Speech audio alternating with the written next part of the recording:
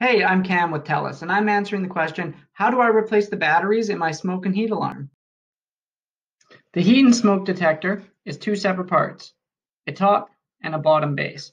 So if you just grab it and twist, they will separate, and in there you can see three AAA batteries. You can use a flathead screwdriver if it makes it easier to get them out.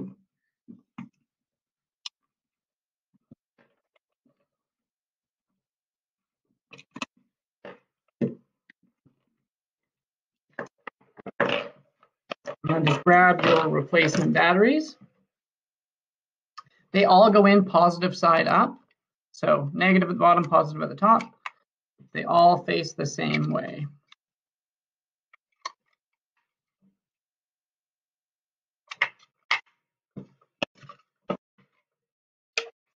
After that, you'll want to put it back together. You'll see there's a line on the top half and a line on the bottom half.